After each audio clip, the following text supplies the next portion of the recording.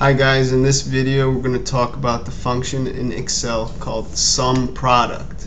So basically I've set up a little example to illustrate how this one function can save you a lot of typing and a lot of time, especially as you're as always as you're the things you want to sum, the products that you want to sum get larger and larger. The quantity of stuff. So in other words, first let's talk about what this thing does. Let's say you have these two rows here, and basically you want to multiply each number from the first row by the corresponding number in the second row.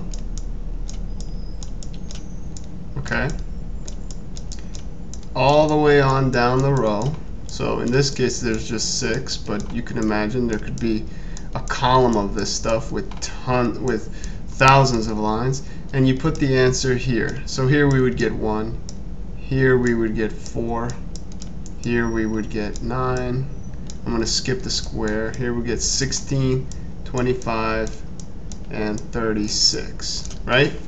And then one more step, you want to add all these. In other words, you want the sum product of all this. Now this comes up a lot, not the least of the times when you're doing linear programming. So this actually, I've done it before, it comes out to 91.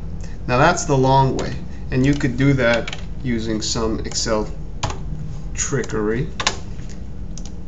Just multiply and then drag across and then equals sum, and then just highlight this row of products and you get 91.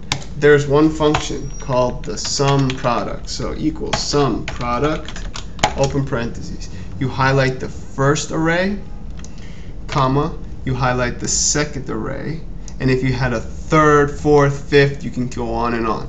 The only caveat is that the length of the arrays must be of equal length. In other words, there's 6 numbers here. There must be 6 numbers in the second. And if there was a third, there would have to be 6. They don't necessarily have to be aligned like this, but they have to be 6. They have to be the same number. Here we have two arrays of 6 each. I close that, hit enter, and I get 91.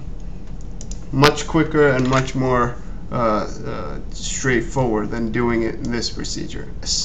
Another way you could have thought of is to do this whole thing in one function. So this times this plus this times this plus this times this plus this times this plus this times this. You see, already it's starting to get weary. This times this, and if I did that right, we should get 91, right? So look at the difference between this function and this function.